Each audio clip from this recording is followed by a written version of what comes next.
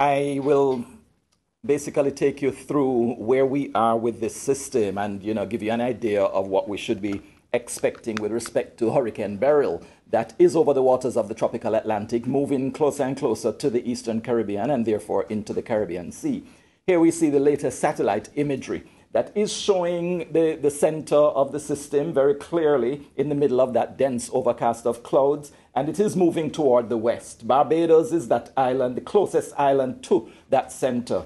But the system is moving westward, and so is expected to move somewhat to the south of Barbados, between Barbados and Tobago, then entering the Caribbean Sea, and that is likely to start early on Monday morning.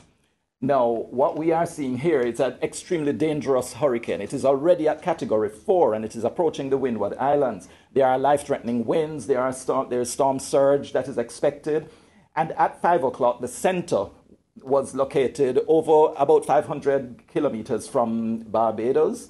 It is moving westward with a central pressure of 960, which shows that it is a very intense system. The lower the pressure means the stronger the system is.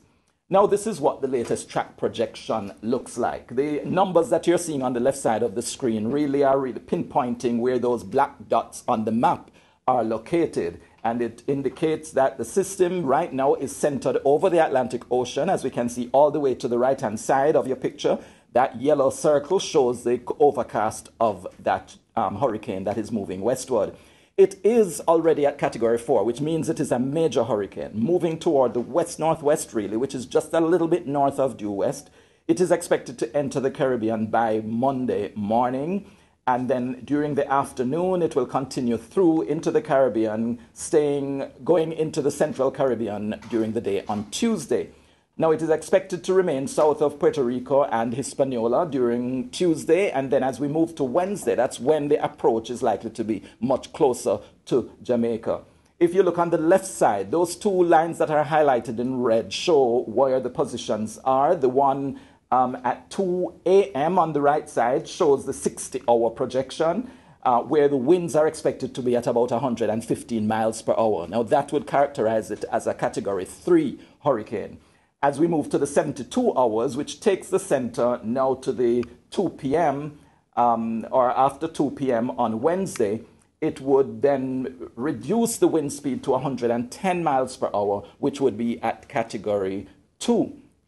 Now, what this means is that as the system is moving westward, what is being projected now is that there will be a bit of weakening of the system, and that is because the conditions in the Western Caribbean are not as conducive to the development as it has been over the Atlantic and will be in the Eastern Caribbean. So they are expecting that there will be some weakening. How much weakening is not very sure, because at the end of this forecast period, the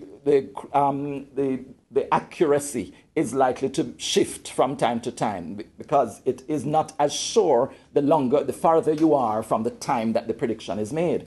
So it is possible, because of how that cone is shown on the right side, the center of that system, although it is pinpointed in the middle of the cone, it could be on the right side end or on the left side end of that cone. So the center could be farther from the south coast of Jamaica, or it could be over the waters to the north of Jamaica as well by the time it passes us. So right now, there is some play of uncertainty as to exactly where that center will be. However, the black dot showing the H at 2 p.m. on Wednesday is showing where the most likely position would be based on the forecast at this point in time. This could change as we move forward.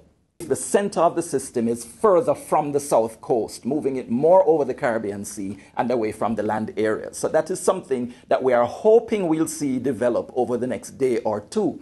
At this point in time, we have not declared that this is a threat to Jamaica. It could very well pose to be a threat. Right now, as the minister said, this is a risk that we have to manage. Tomorrow morning, first thing in the morning, we'll be able to assess this and determine whether now we consider it a threat, now that it is about entering the Caribbean region, and whether there is a sustainability in the forecast models that are projecting the system, and whether it maintains the position as it is showing at this time. So the three main messages that we want to leave with is that right now this is an extremely dangerous Category 4 hurricane that is moving into the Western Islands, the Windward Islands, sorry.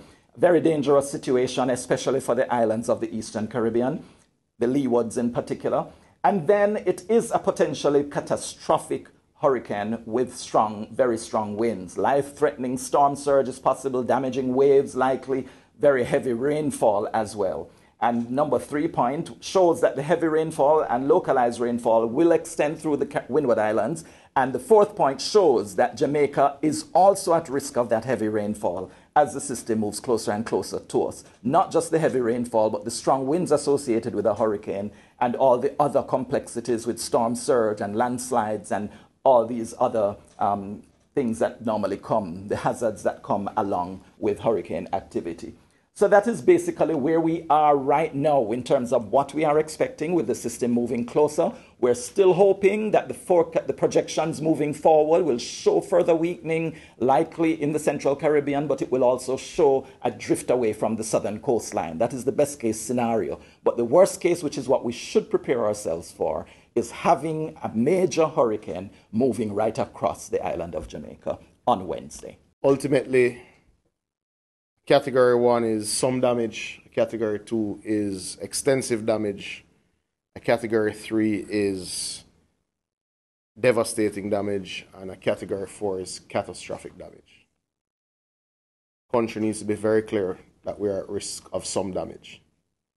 The storm is not yet landed in the Windward Islands, but the tracks and the varying models, I believe 12 models, have shown it interacting with Jamaica at some level and some degree. It's not a time for panic, it's a time for preparation. This preparation will not be wasted. Whatever you invest in this preparation will benefit you should the storm impact us negatively. Tomorrow morning, the government will convene its Disaster Risk Coordination Committee at the Ministry of Local Government, and Minister Mackenzie will give updates from that meeting.